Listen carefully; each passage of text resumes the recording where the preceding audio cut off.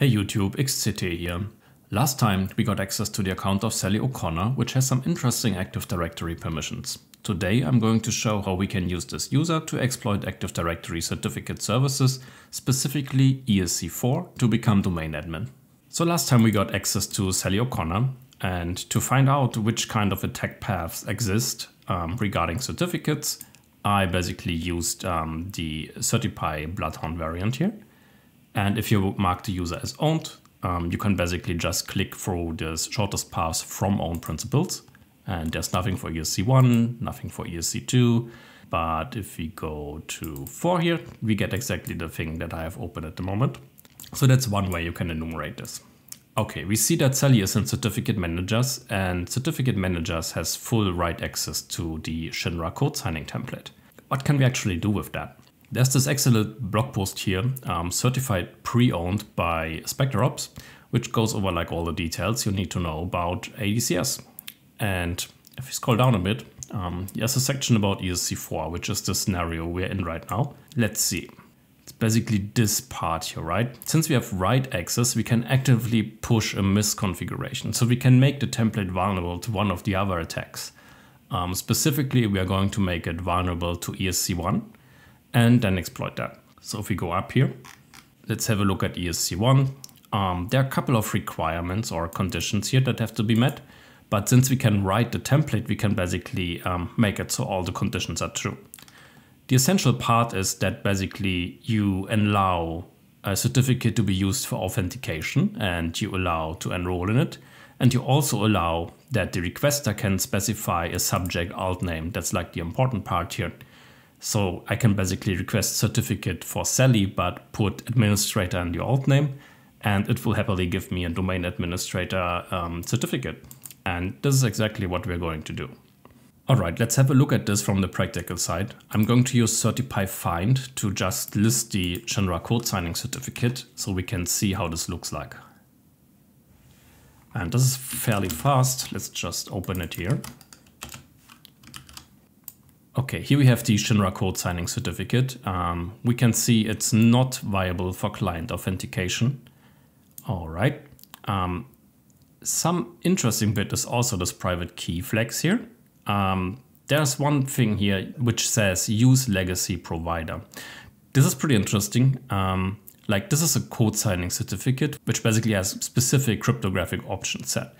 Since we want to overwrite the certificate to some extent, we have to be careful about like not messing with these cryptographic options because otherwise the template won't be usable anymore. So we keep that in mind. We can see it's valid for about 100 years. Enrollment rights, everyone can enroll, and only certificate managers can write. Okay, I also want to show you how this looks from the Windows side. So if you go to the CA options here on the DC, obviously as an attacker you can't see that, but I just want to show you how this looks like. And you manage the certificate templates. You can see the details here, the validity here as well, and also these cryptographic options I just mentioned. It's also having the legacy cryptographic service provider here. And also these two options are marked, and we'll see later on that this is actually somewhat important. And if you go to security here, basically these are the permissions that basically have to be messed up in order for this to be vulnerable. In this case, it isn't really a permission issue, right? It's intended that certificate managers have write access, but you could easily like misconfigure this if you like put write for authenticated users, for example. Then you are just in ESC4 scenarios from a low privileged user. So that would be bad. Yeah, so that's for the cryptographic options here. Let's remember those because you will see in a bit that Certipy actually changes this and this will cause a problem. So before running Certipy, I actually want to duplicate this template. And this is again just for basically learning purposes. And now we have to copy here. I'm doing this so we can compare after the Certipy changes what actually changed in the certificate to figure out what might be a problem. So now let's run the command to actually make it vulnerable. We can use Certipy template for this. We give it the credentials, we tell it which template to affect, and we also wanted to save the old template in case we want to restore it later. And remember the main goal here in this lab is to basically be stealthy. So you definitely want to restore it after you exploited it, because otherwise like other people can exploit it as well, and also you might get detected. So let's do that. It says it already changed it. So let's actually have a look in Windows first. First, let's refresh here. All right, you can see already the validity period has changed from 99 to 5 years. And also, if we look for cryptography, some things have changed here. And this is basically the problem I was hinting at a bit earlier, because changing this basically makes it so we can't use the template anymore. And I'll show you how to fix that in a second. Otherwise, we can see that the security permissions changed. Now everyone has full control, all authenticated users. Yeah, and also a couple other things, right? The fact is, Certipy basically changed this template completely up. So it's basically now usable to authenticate with a subject alt name, like for example, administrator to the domain. Let's also confirm this here by just running the command I did earlier again, certipy find, right?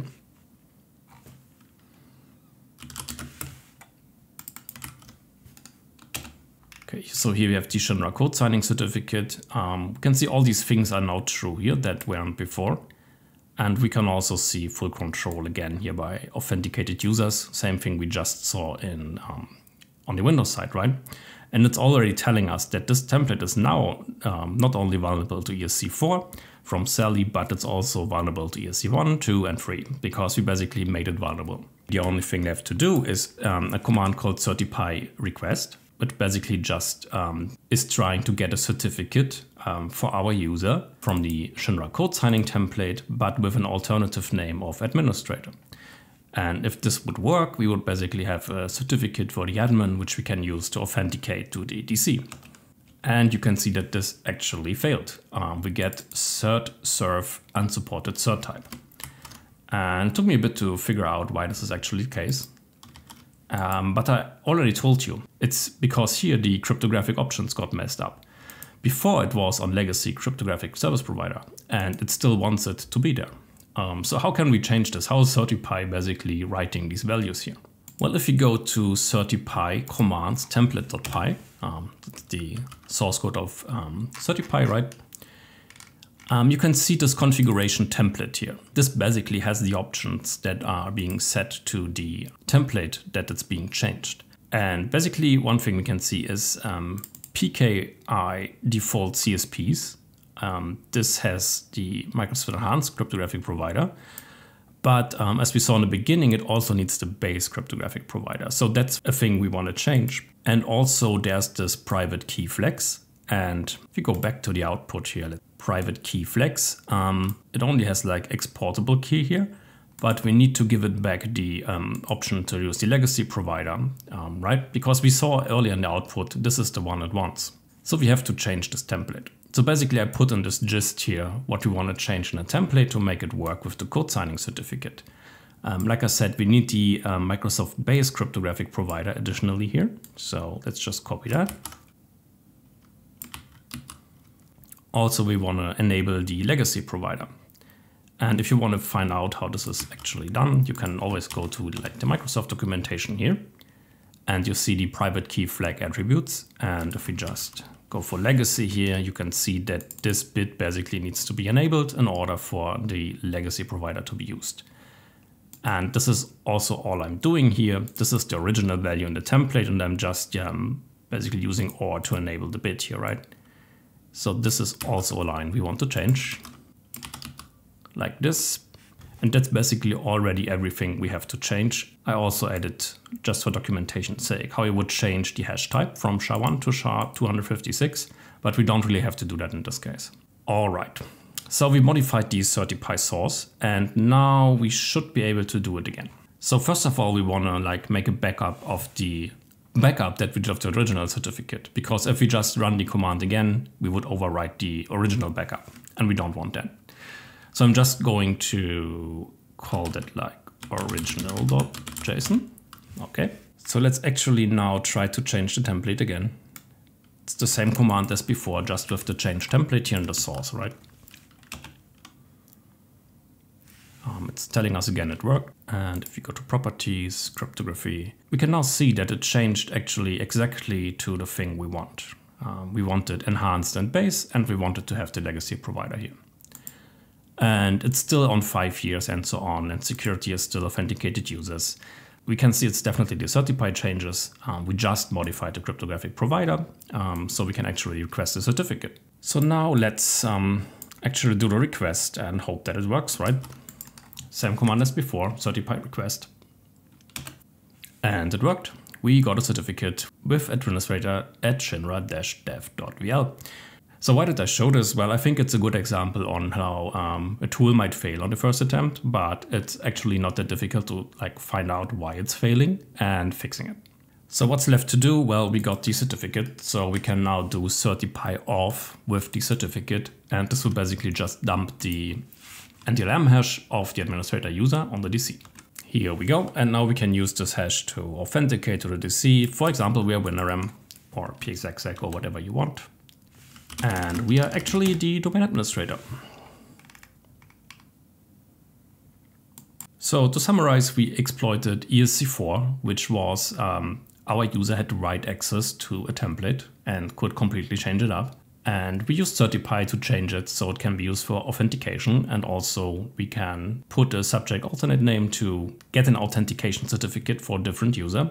And then we use that to authenticate as administrator to the DC, dump the hash, and then connect with WinRM to the DC. And now we are domain admin. Okay, so this is it for today. Next time we are going to explore an alternative path to DA that involves group managed service accounts and delegation. Thank you all for watching and see you next time.